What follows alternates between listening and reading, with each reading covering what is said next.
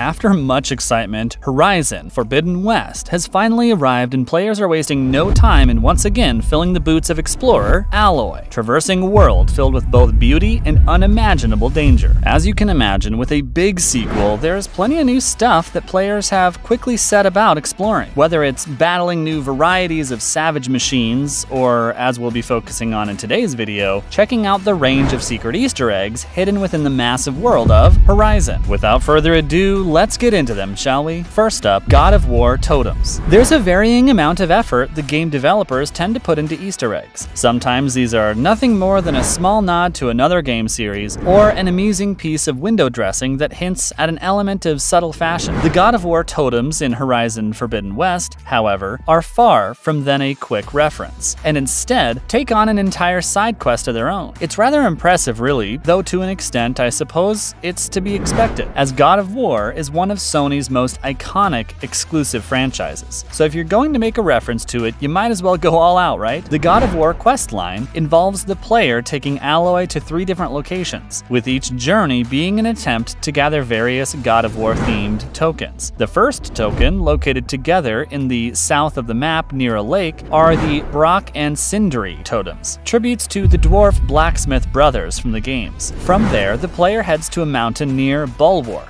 a rather appropriate location given that scaling mountains is par for the course within the God of War games, where players will find a totem in the style of Kratos himself. With these first 3 totems gathered, Aloy must finally head out to the outskirts of the wreckage of San Francisco, near the Golden Gate Bridge. After locating and navigating on board of a ruined old bus, the player will discover the 4th and final totem in the image of Atreus. After acquiring the last totem, the player will successfully complete the questline, unlocking Mark of War face paint for Aloy. As you'd expect, this getup paints Aloy in the iconic face paint of Kratos from the God of War series, a fitting reward for fans of the series who have traversed across Horizon's enormous map to track down all of these godly trinkets. Next, touching tribute to Kali. There's plenty of reasons why a game developer might choose to include an Easter egg into a project. It could be that they just want to have a bit of fun, throwing in a subtle reference to another piece of media, a wink wink, nudge nudge to their fans. Sometimes Easter eggs are born through a lone coder wanting to sneak something in without others noticing, making it just a bit too difficult for testers to naturally discover during their work, but something that can be picked up by those who dedicate dozens upon dozens of hours to the game. This next Easter egg was included in Horizon for a unique reason of its own, but the motivation is incredibly touching and worthy of discussion. On the western section of the map in Horizon, there is a small island lined with rows of paint and candles, and upon reaching the top of a hill, Aloy can interact with a memorial to trigger a small cutscene. The cutscene includes the Horizon protagonist taking a seat on the hilltop and beginning to read the aforementioned note, which comprises a eulogy for some unknown figure that the player has not encountered. The note discusses that the place is somewhere to remember our friend, who was our oak, sturdy and strong, and whose branches touched us all. The scene ending with the memorial wishing that this figure gets to rest in peace. As you can imagine, many have speculated over who exactly the memorial is for, with the initial impression being that it was dedicated potentially to an in-game character, but it has actually been confirmed that now the memorial is a tribute to Patrick Munich.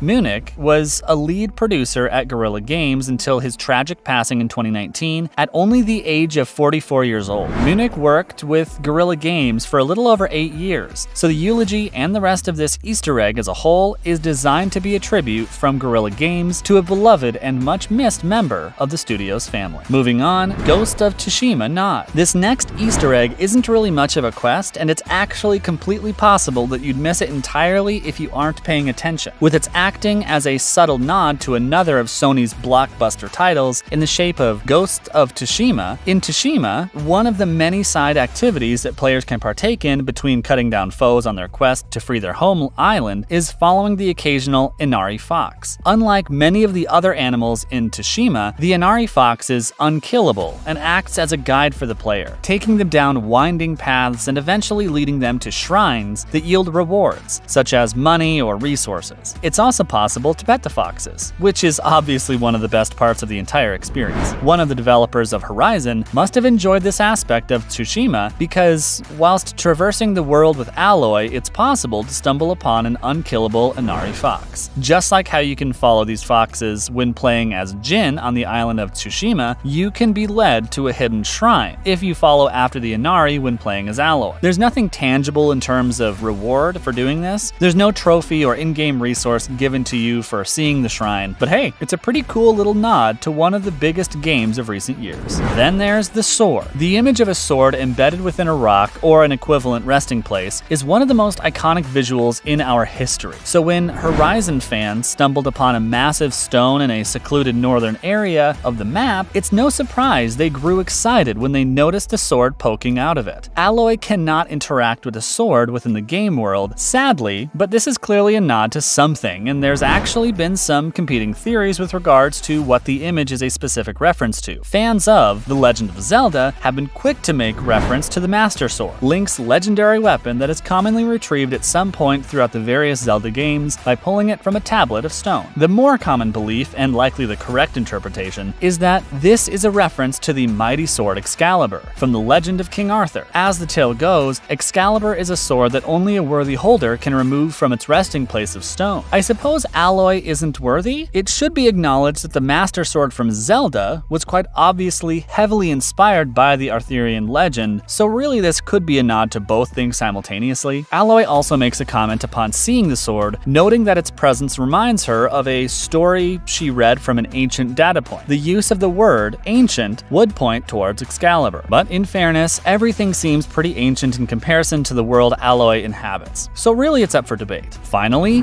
trees. To wrap up today's video, this is more of the secret category as it isn't an actual Easter egg that players can see in the game, but it's something that's super cool and so 100% worth addressing. One of the central themes of the Horizon games is the blend between nature and technology, with Aloy and the various tribes that inhabit her world having a great reverence for the beauty and power of the natural elements. In Zero Dawn, we learn that the reason the world is the way that it is down to an ecological disaster that is brought about by humanity's lack of care for the environment, leading humans to the brink of extinction. So when we play Aloy, we're exploring a society that has been taught the importance of coexisting with nature. It is fitting, then, that Sony partnered with the Arbor Day Foundation and promised to have a tree planted in our own real world every single time that a player achieves the Reached the Daunt trophy in the game. The initiative, dubbed Play and Plant by Sony, is part of the reforestation scheme being carried out by Sony and the Arbor Day crew, which hopes to restore 3 forests within the United States. As mentioned, players who achieve a specific trophy will have a tree planted in their name, so long as they achieve the trophy by a deadline of the 25th of March. The initiative is going to be in action until either all 3 reforestation projects are completed or the aforementioned deadline. Though there's a high chance it'll be completed well ahead of the 25th, estimates suggest that around 288,000 trees will be required to complete all 3 projects, and Horizon is an incredibly popular game that will likely sell millions of copies. The chance to help out the environment should prove as only further motivation for gamers to get trophy hunting. And that's everything. Which Easter egg is your favorite? Have you managed to get the Reached the Daunt trophy yet? Let us know in the comments, and until next time, we'll see you soon.